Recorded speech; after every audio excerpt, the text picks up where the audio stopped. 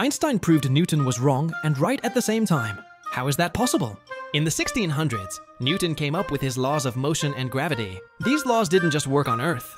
They explained how. The moon orbits the Earth moves around the sun, even how the moons of Jupiter circled their planet. But in the 1800s, scientists noticed the planet Uranus wasn't moving the way Newton's laws predicted.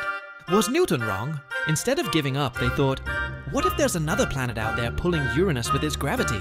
So they did the math, pointed a telescope to the exact spot, and discovered Neptune in 1846. Newton's laws worked, even for a planet no one had seen before. But as we explored more of the universe, we found places where Newton's laws didn't fully work, like black holes and the speed of light. That's where Albert Einstein came in. His theory of relativity didn't cancel Newton's ideas. It expanded them. In fact, if you use Einstein's equations for low speeds and weak gravity, they turn into Newton's laws. So Newton wasn't wrong. He gave us the first step. Einstein just helped us see the bigger picture.